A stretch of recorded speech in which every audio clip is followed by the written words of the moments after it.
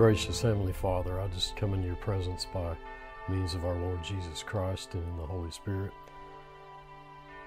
So grateful and so thankful for the time that you've given us to study your word together. So keenly aware of just how little we know. I just ask that the Holy Spirit be our teacher, guiding us into all truth, sealing to our hearts that which is true and only true, filtering out all the error, all the foolishness, for it's in Christ's name I pray. Amen. Hi, this is Steve at blessedhopeforever.com.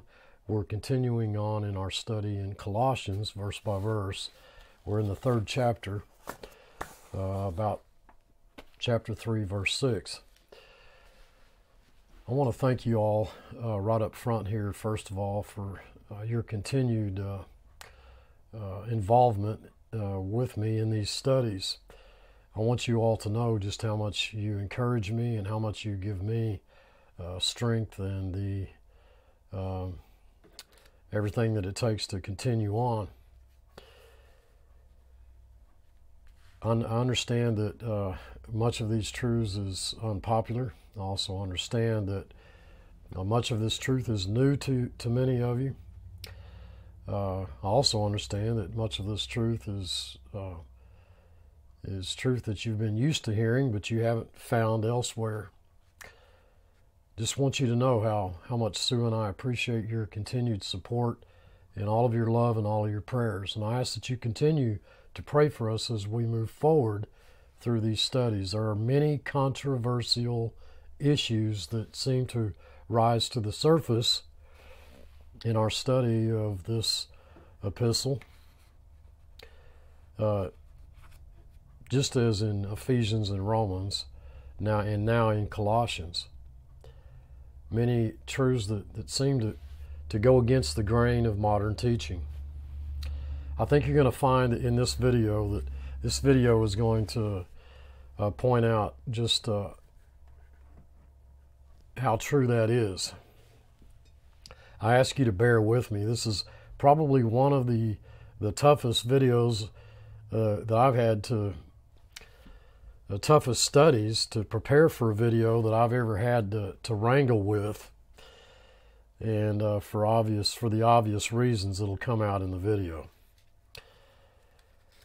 So far in our study through this epistle, we've seen in beautiful and precise language the person and the work of our Lord Jesus Christ. And if I just stopped right there and I didn't say anything else, it would set this epistle apart from much of what is so-called Christian teaching today. Jesus Christ, who is not an offspring of God, not something less than God, nor a part of God, but he's God Almighty, incarnate in human flesh. God became man and dwelt among us. This is one of the things that really shook me to my core back when I came to know the Lord back in the late 80s, that God had become man and dwelt among us, the God of very God becoming flesh.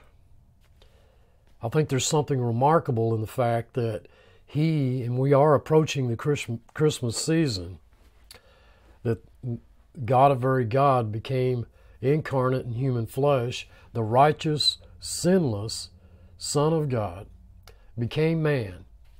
And we as Christians stand before God holy, unblameable, and unreprovable in his sight. And folks, if that doesn't excite you, nothing will.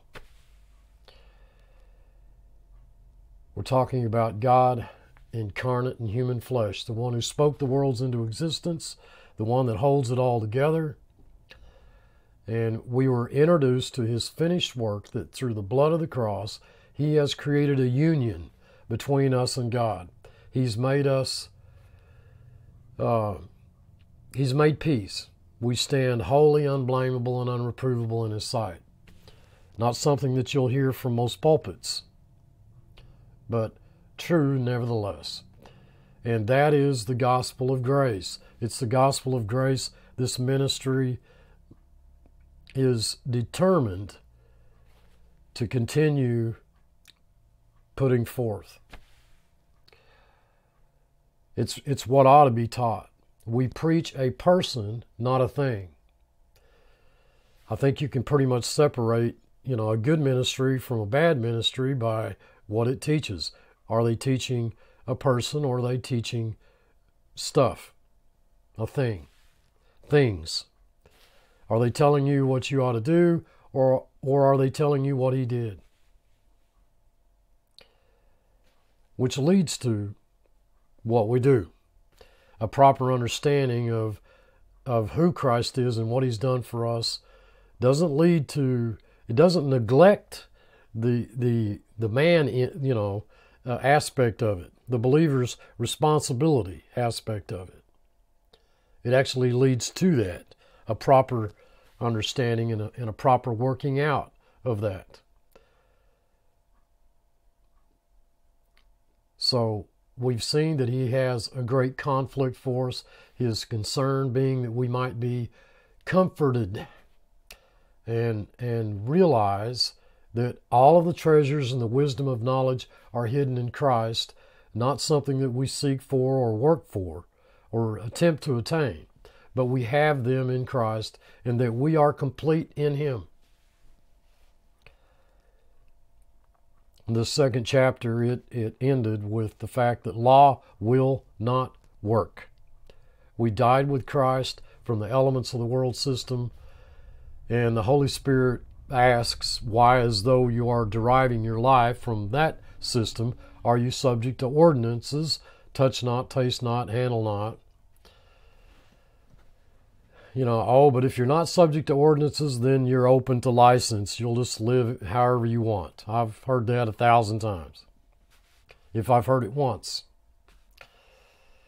And somehow the Christian environment has to set the rules whereby you live your Christian life. Yet the Word of God makes it abundantly clear that the life that is yours is Christ, not rules and regulations. Why do you submit to these things? And then the third chapter begins, since law won't work, you've been raised with Christ. There isn't some hope that maybe, possibly, somehow you'll be raised with Christ. There isn't the concept that, well, you could be raised with Christ if you decided to be, you wanted to be. Anybody who stands up and says, I got some fantastic news for you. You could be raised with Christ if you want to be, is not biblical. The third chapter doesn't start by saying that you could be raised with Christ if you want to be, if you just receive, if you just believe, if you just accept, if you just, put any conditions that you want to there, that the ecclesiastical system puts in there. And then you could be raised with Christ. The truth is that you are raised with Christ, and for a chapter and a half, the Holy Spirit has been hitting us with contrasts. In the second chapter, we found that we were rooted and built up in him, yet we could be spoiled by the philosophies of the world system, the rudiments of the world. We have the contrast. We died from the old life. We died with Christ. We were buried with him. And the contrast is that we are alive in him, having been risen to a new life. We have the contrast of being dead in sin and quickened in Christ. We have the contrast of those decrees that were against us, and those decrees being taken out of the way so that they are no longer against us. We have the shadow of things that would come, and that which has come, the body of Christ. We have the things which they have seen, people have seen, versus the head, the Lord Jesus Christ. The chapter ends with the contrast between the rudiments or elements of the world system and being risen with Christ. Those contrasts are important to see. It would be very easy, folks, it'd be so easy to spend the next several weeks or months, me talking about how you ought to do what you ought to do to get victory over these things in your life. That's what everybody else does. I'm not going to do that. I'm not going to do that. You know, the sermon normally comes out something like, well, you ought to try like I'm trying. You know, that ought to be your responsibility. If that were the sermon that we preached, then your attention, your effort, your concentration would be on things below. It would be on fornication, uncleanness, inordinate affection, evil, concupiscence, and covetousness, not on Christ. Knowing that unless we have died to the law, we cannot live unto God. Oh, but Steve, surely you're not telling me that's. I thought to set our affections on things above would be to not do all that awful stuff. Listen to me, folks. Listen to me. There are so many strange paradoxes in the Word of God. The way up being down, one, you know, is it always seems to be backwards in what most people think. What do I mean by the way up being down? I mean that when we're weak is when we're strong. I've always found it fascinating how that God will, you know, introduce these paradoxes that seem to swim against the entire tide of the ecclesiastical system and everything that it teaches and everything that it believes. We don't gain victory by accomplishing it on our own. We gain victory by knowing that well, God always causes us to triumph.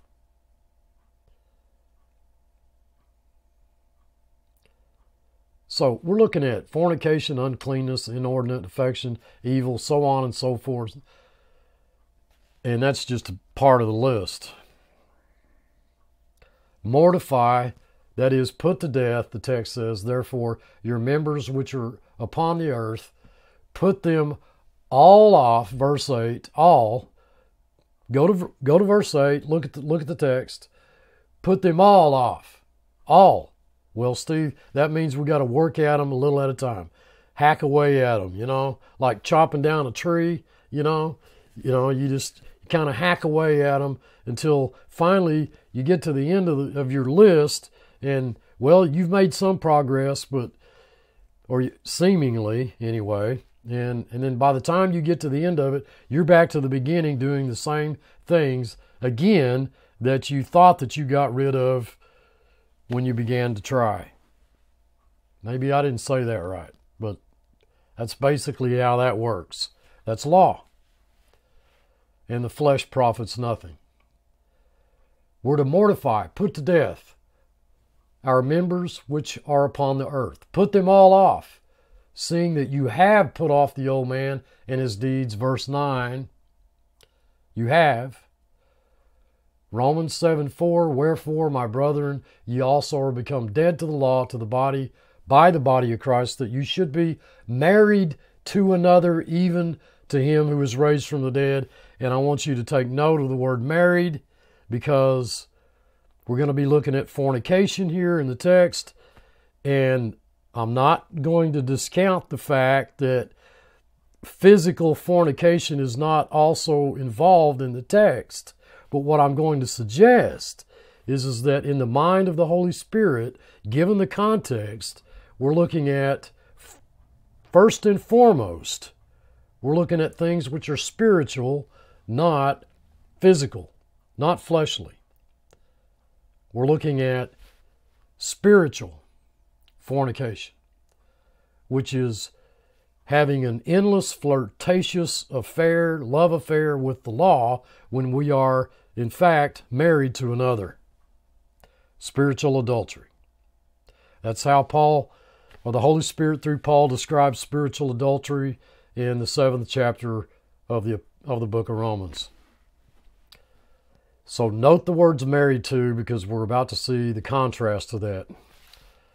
If you see, folks, in the 5th and the 6th verses here, the fact that you are under law, which you've never been, well, you've never been in the first place, so that you don't do these things, you don't do them because you're under law, then you've reached two very erroneous conclusions. The first is that your affections really ought to be in the area of law. And the second conclusion you've reached, which is greatly in error,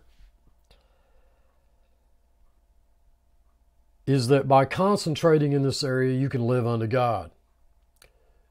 Galatians, if you have not realized that you're dead under the law, you cannot live unto God. If you look at this, what we're looking at here, folks, as law, your affection is not on things above where Christ sits at the right hand of God. The 5th verse begins with an aorist imperative, not a present imperative. It is not a constant endeavor, not at all.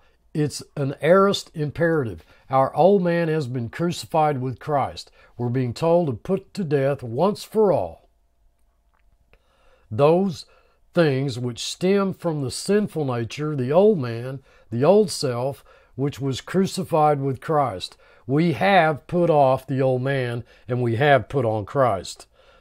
Note the words, all these, in verse 8. All these, all at once. It isn't saying work on these things as you walk in the flesh. That is law.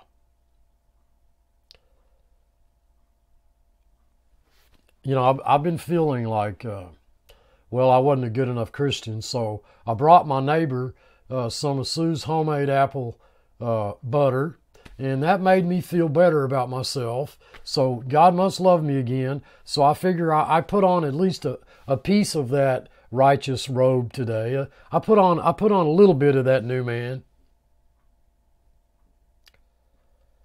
And I reckon I ought to be proud of myself. But then shortly after that, I got angry at him. So I had to take that little bit of that little patch of white robe off, and now I feel just as guilty as sin again. Maybe I'll do better tomorrow. That's legalism.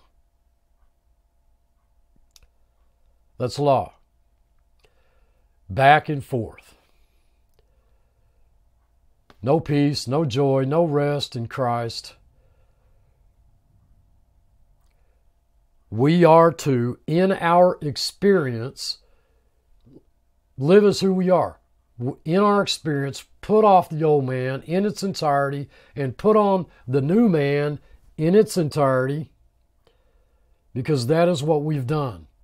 We have died, been buried, and raised with Christ, seeing that you have put off the old man with his deeds and have put on the new man. It is a putting off and a putting on, a change of garments. We don't wear the old man, but the new. You can put that old dirty garment back on anytime you want, folks, but that's not you.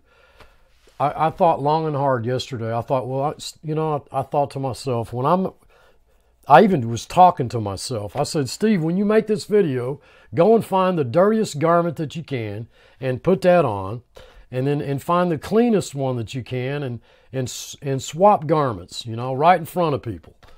Take off the dirty shirt, put on the clean shirt. Maybe they'll get the point.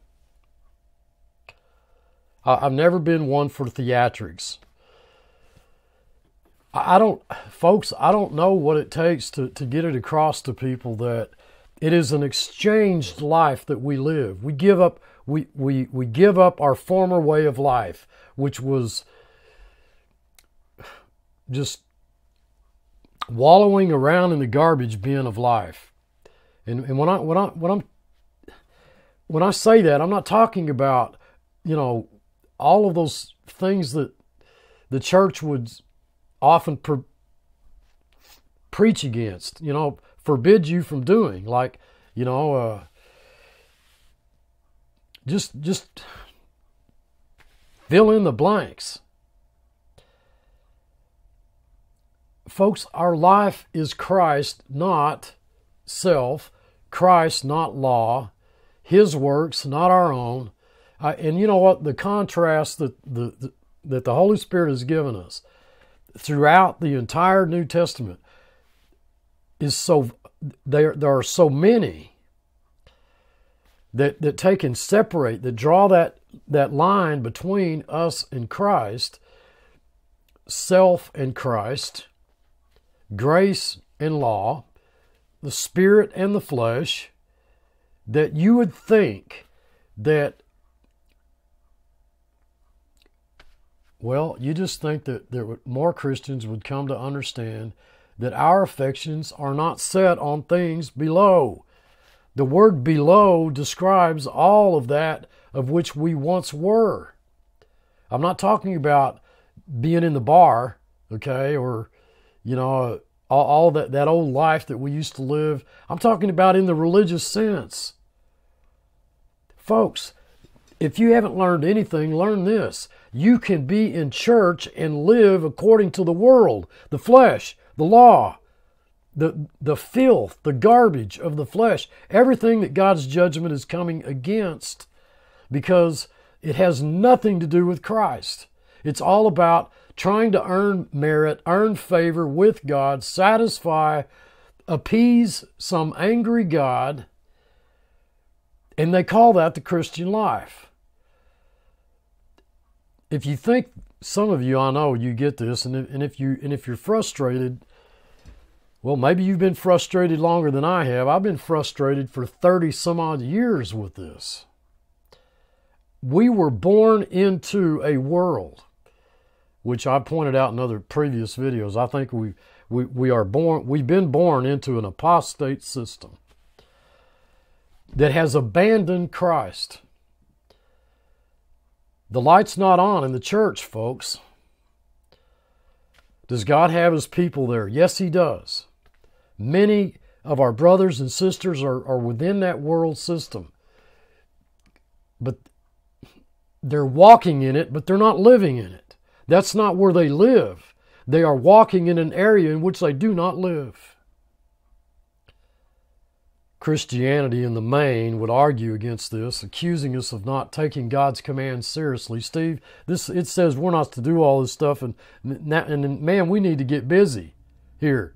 God's laid out He's made our to-do list here. And man, you can't argue against that. You can't ignore that. You're just preaching, licentiousness. We can just live however we want. Folks, I'm not doing that at all. Accusing us of not taking God's commands seriously. Are you kidding me? Look at the imperatives there, Steve, okay? But, I won't even listen to the argument. And here's why. Because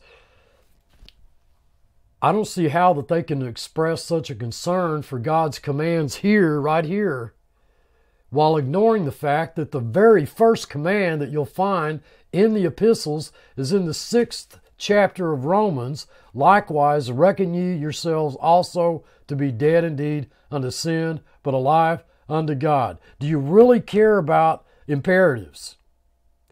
Is what I would say. Do you really care about God's commands? If you do, why are you ignoring the very first one that we were given in Romans? I can't tell you how many Christians I've met in the last 30 years who have said to me, well, Steve, I tried that. I tried it over and over and over again. It doesn't work. What doesn't work? Reckoning myself dead to sin. Folks, there's no work in the verse. That would be exactly the same as coming to me and saying, Steve, I've tried to reckon, 2 + 2 = 4, but it don't work. What do you mean it doesn't work? It's true. There's no work involved. There's no commitment involved. There's no effort involved. The command that God gives you, the will of God that He wants you to see, is to recognize as true what is true. You are dead to sin. If you're not, folks, if you're not dead to sin, you're headed for hell.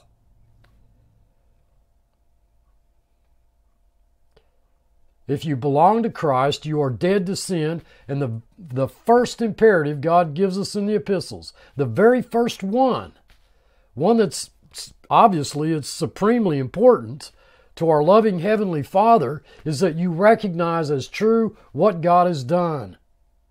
Yet the ecclesiastical community, the world religious system based on human merit, is tremendously involved in trying to become dead unto sin. Dead to sin seems to be defined as we no longer sin. Folks, that's not what that is saying. You reckon yourself dead to sin because you do sin. And how that highly educated men,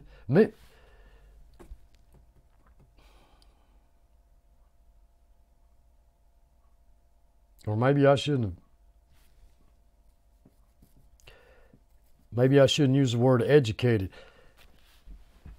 How that renowned Christian leaders, so many of them, that I respect, can say that dead to sin means we try to no longer sin is beyond me. Ye have died, and your life is hid with the Christ in God, verse 3. The contrast continues. Set your affection on things above, not on the things that are on the earth. And if you look up the word covetous, and I've done this a couple of times in Bible studies, just 10 verses in the New Testament that have the word covetous.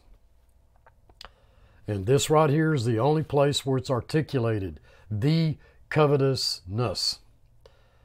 And I believe the context bears out, screams out, in fact, that there is a covetousness which in the mind of the Holy Spirit pertains to those things which are beneath, the things on the earth.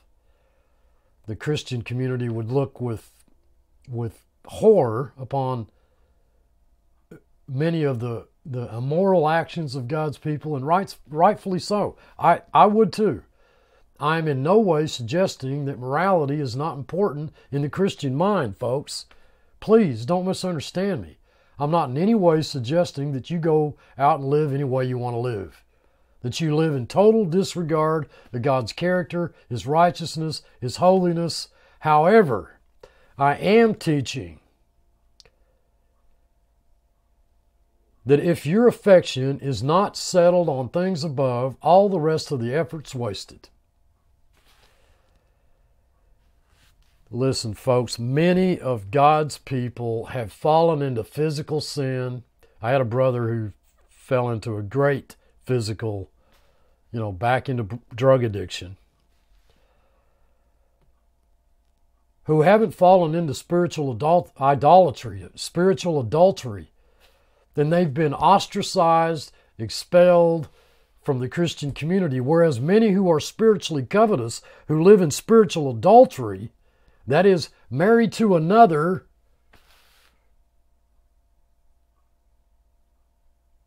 well, they're married to Christ, yet they're joined to another law. They're welcomed with open arms.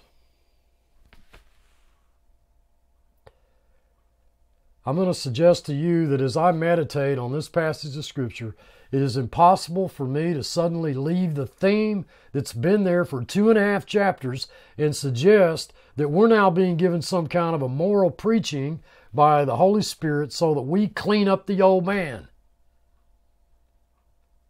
The truth is that we're looking at a putting off the old man and a putting on the new man, which is renewed in knowledge after the image of Him that created him, where there's neither Greek nor Jew, circumcision nor uncircumcision, barbarian, Scythian, bond nor free, but Christ is all, and in all it includes everybody. What are those things that are on the earth? They're the area of law. What is the area of law? It's the area of work. It's the area of the flesh. And here's an area to which you're dead. What are the things on the earth? They are a desperate attempt to present righteousness to God by man's effort. The area of the law. They're not the walk of the Spirit. It's because of these things it's because of these things that God's wrath comes. Ephesians says, comes upon the sons of disobedience. And you are not a son of disobedience. You never were. In Ephesians, you were told that at one time you lived like they did, and that's what you're going to be told here. But in neither passage of Scripture and no place else in the Word of God does it ever say that you was a son of disobedience. You lived like one. You lived like sons of disobedience, and you were disobedient children, but you have always been the sons of God from before the foundation of the world. Verse 5, do it once. It's a once-for-all counting, a once-for-all reckoning, not a continuous battle of putting to death the sins of the flesh by means of the flesh, but recognizing that the flesh profits nothing.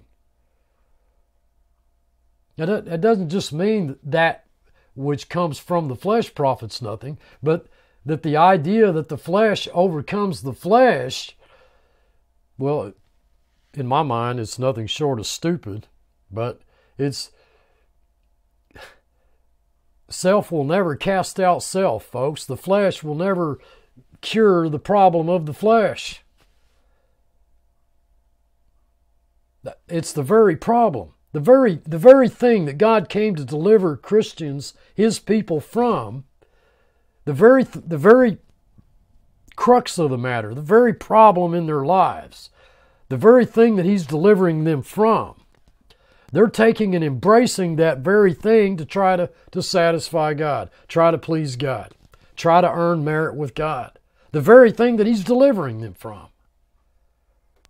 Come, Lord Jesus. I just can't wait for You to come. Deliver me from this body of sin and death. And they go through their lives living, working, trying to earn merit, trying to earn favor with God with that same body that they can't wait to leave from,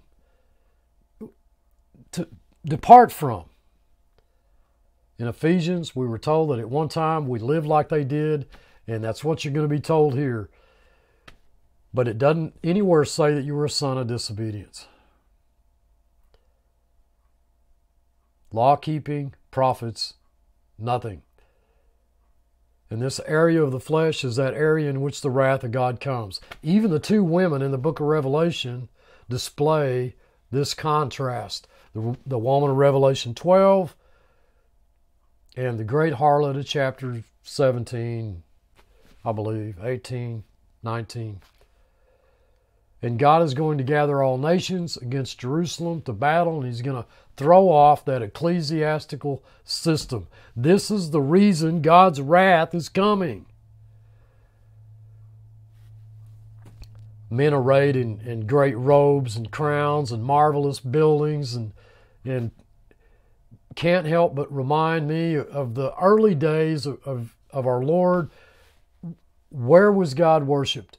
Temple of Jerusalem. Who were the guardians of the truth? Well, the scribes, the Pharisees. Where was Christ? In Nazareth, Galilee, in the muddy streets. Never once in all of His earthly ministry did He ever enter the naos, the temple, yet He was the God of the temple, creator of heaven and earth. The very system that used His name, that guarded His word, translated that word with such care that today you and I can count supremely on the accuracy of their copies, refuse to acknowledge Him. Amazing. That's why His wrath comes, not because the people in the slums of Jerusalem were living a low and beggarly life, fighting with one another and not getting along, but because the system that used His name was prostituted. You know, it prostituted itself to the nations of the earth. That's why His wrath comes. You used to walk in that. That's where you used to walk. Verse 7, in the which you also walked sometime when you lived in it. It doesn't say there that you were a son of the devil, that you became by conversion a son of God. It says there was a time when you didn't know. Paul says that. I was alive apart from the law once. This is the system we're looking at here, law. I was alive apart from the law once. The things that are upon the earth. But when the commandment came, sin revived and I died. that verse 7, in which ye also walked sometime when you lived in them. Now he needed to be born again. He was born by the Word of God, now born by the Spirit of God. But now that's when Paul was born, from above. When he came to know what God had done for him, separated from his mother's womb. He didn't know that for a long time. He was a Pharisee of the Pharisees. He was involved in that system. The very system that ignored Christ was the system in which Paul distinguished himself, but he was dead. But that doesn't mean that he's headed for hell. He's out of fellowship with God. But he thought he was in fellowship with God. He was a Pharisee of the Pharisees. You know, he excelled above members of his own nation. He knew the Word of God intimately. He himself declares by the leading of the Holy Spirit that he was dead out of fellowship with God. Romans chapter 8. If you live after the flesh, you shall die. Who's that addressed to? Children of the devil? Is that saying that you who are children of God, if you live after the flesh, you're going to go to hell? Absolutely not. You won't be in fellowship with God. You cannot live unto God unless you've died unto the law. Because, folks, that's where your affection will be. All the time. It won't be on Christ and what He did. It'll be on you and what you got to do. I don't know how to put it any simpler than that. And we can't serve two masters. The exhortation of our chapter is why walk in an area to which you are dead, an area in which you are no longer bound, in an area from which you no longer derive your life. You can do that, but why do it? That's the area that God's going to judge. That's the area against which His wrath comes. Why live in that area? I mean, you can, but you're not a part of it. And folks, I'm simply asking you to look at this context and decide whether or not God is giving us a rule book for how we ought to conduct every thought and motive of our life, or whether we are contrasting the things that are on the earth and the things that are above. I love you all. I truly do. Until next time, this is Steve. Thanks for watching.